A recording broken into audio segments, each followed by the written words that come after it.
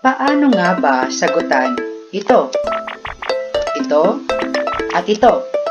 Yan ang tatalakayin natin sa videong ito. Hello everyone! Welcome back to our online classroom. This is Math Talk. Today I will discuss to you all about basic operation on sets. We all know that in four fundamental operations, we have addition, subtraction, multiplication, and division. In basic operation on sets, we have union, intersection, difference, and complement of sets. Now, I will start discussing to you the union of sets. The union of two sets is a set containing all elements that are in A or in B, or possibly both. For example, for set A, we have these elements 2, 4, 5, 6. For set B, 4, 5, 7. So, before ako mag-discuss kung paano kukunin yung sagot dyan, I will start with paano tayo makakome up sa tamang sagot.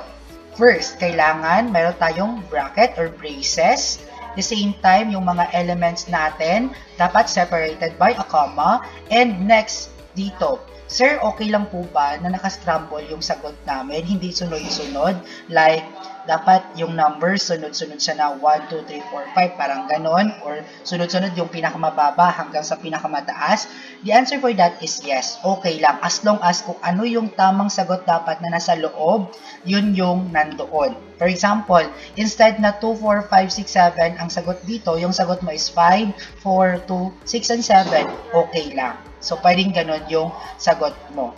So, now, let's proceed with the union of sets. Paano natin kukunin yung sagot na yon? Okay, the symbol is, ito lang siya, A, union B. Union, parang U, o U. Yan yung palatandaan. Okay, ang idea niya lang is, ang set A at saka sa set B, i-combine lang natin lahat ng elements nila. Yung magkapareha, iisahin na lang. Okay, this will be the technique na ginagawa ko. For set A, ano yung mga numbers na na-mention dyan or letters, kung pwede din letters kasi yung binigay, ika-copy ko lahat muna yan. So, 2, 4, 5, 6. Ngayon sa set B, sino na lang yung hindi na-mention? That is 7. Hindi ko na isusulat si 4 at saka si 5 kasi meron ng 4 at saka 5 dito. So, the final answer for this one is 2, 4, 5, 6, 7. Separated by a comma, tapos may bracket.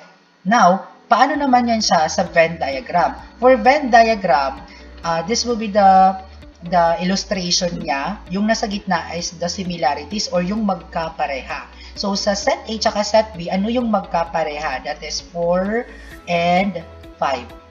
Next, for set A natin, sino na lang yung hindi na-mention kasi tapos na si 4 at si 5. Si 2 and 6 na lang. For set B, si 7 na lang din yung wala. So, dito natin ilalagay si 7. So, kung sasagutan natin yung union, that is 2, 6, 4, 5, and 7. So, yan yung sagot natin. Next is, we will proceed to the intersection of sets. Ang intersection of sets, ang symbol natin na sinusunod is kabaliktaran doon kanina sa union. Yan, pabaliktad na U. That is for the intersection. For example, set A, we have these elements 2, 4, 5, 6. For set B, we have 4, 5, 7. So, kung kukunin natin yung A intersection B, ano yung napapansin ninyo dito sa set A tsaka sa set B? Yung magkapareha. That is for the intersection. Ang kinukuha lang natin doon is yung magkapareha or the similarity or similarities. So, dito, napapansin niyo yung may white lang dito, ayan, ibig sabihin po niyan, yun yung magkapareha, yun yung sagot natin. So, yung magkapareha lang dito is 4, 5. Yan lang yung sagot. That is for the intersection. We will proceed to the complement of sets. Paano nga ba yung complement of sets? So, we can use the symbol A raised to C, parang A complement or A prime. So, ang ginagamit ko dito is ito, yung A prime. Next, ano naman yung idea ng complement of sets? Ang complement of set, meron tayong universal set Dito, doon tayo magkuhan. Dito naman yung kabuuan, kumbaga. Meron tayong universal set, tapos meron tayong set A, set B, set C, hanggang anong letter pa yan. So, dito, meron tayong set A na 1, 3, 5, and 6. Ngayon, kung kukunin natin yung A complement, ang sagot doon is hindi itong nandoon sa set A.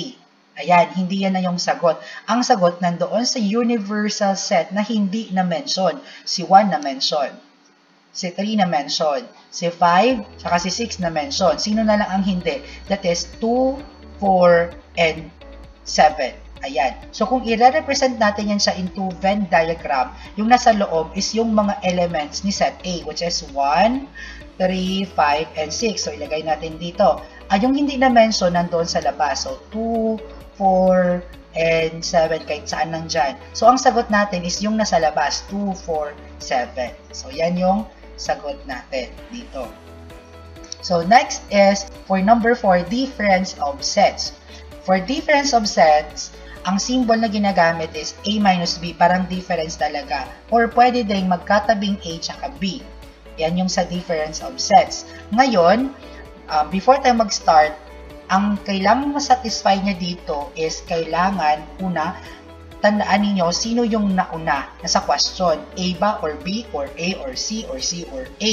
Ayan. So, kung dito sa given example natin, A, ang elements natin is 1, 2, and 3. For set B, we have 3 and 5. So, kung hahanapin natin ng A minus B or difference nila, ang sagot natin is 1 and 2. Bakit? Ano ba ang ibig sabihin ng difference? Parang nagde-deduct lang tayo doon ng magkapareha. So, kailangan, una sabi ko kanina, depende kung sino ang nauna. So, nauna sa question is si A man bago si B. So, dito tayo muna titingin sa A bago sa B. So, ngayon, yung magkapareha, tatanggalin natin. So, yan, magkapareha ito. So, ang naiwan na lang is 1 and 2. So, yun yung sagot natin. Bakit hindi kasali si 5? Kasi, importante kasi kanina sabi ko sa inyo, sino yung nauna. So, 1 and 2 yung sagot natin. Next, papalitan natin yung question. BA naman or B minus A. Ayan. Kapag ganito naman yung question natin, ang sagot natin dyan is 5. Dito tayo unang titingin sa B bago sa A. Hindi naman kasali si 1 and 2. So, yun yung difference of sets. Balikan natin, ang union is kino-combine lang natin at ang magkapareha ay isahin lang. Ang intersection, magkapareha. Ang complement is magbibase siya ng sagot niya doon sa given universal set. Ang difference naman, tandaan, depende kung sino nauna, tapos itatanggalin yung magkapareha.